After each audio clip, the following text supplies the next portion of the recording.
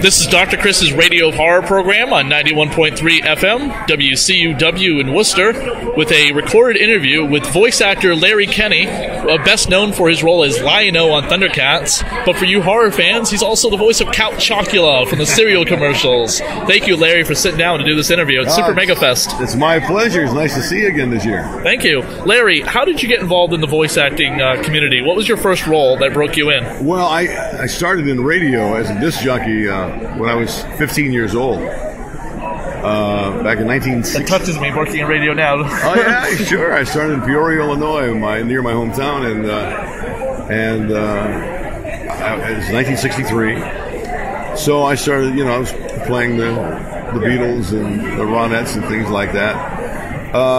And I had always been the class clown, believe it or not. And I'd always done cartoon voices, character voices, I would watch guys like Jonathan Winters on TV and then, do that kind of stuff at school. So I started using that on my radio show. And then when I got to the bigger cities like Cleveland and Chicago, I started doing commercials.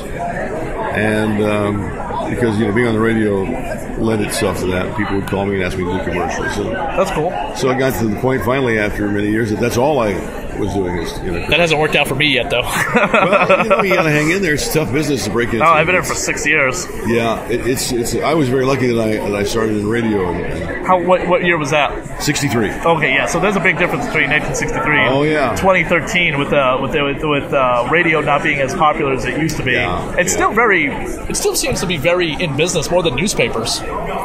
Yeah. I don't hear radio stations going out of business. I hear newspapers being bought out and going out of business. But I'm not hearing on the news every 5 minutes saying, "Oh my God, WKLO, famous for being 100 years on the air, they're out of business." No, they're still going. That's a good point. People still got to pay for advertisements somehow. People got to drive in their cars. You got it.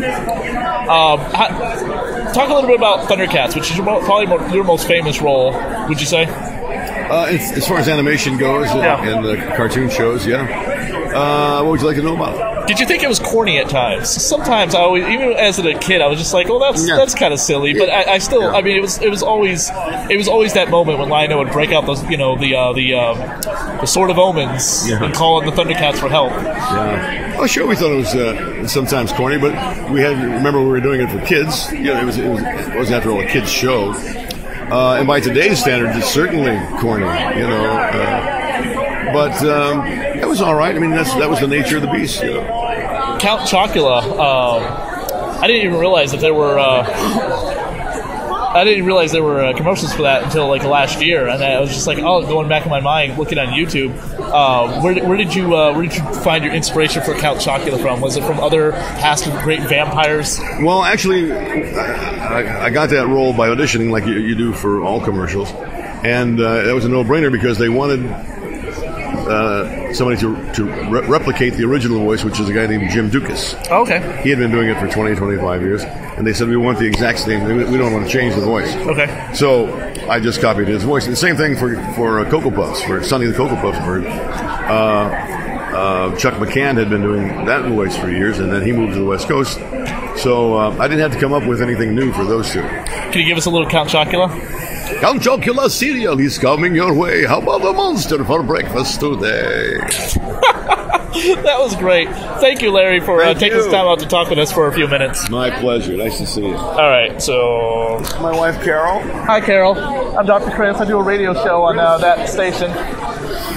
We're going to do a little soundbite for you.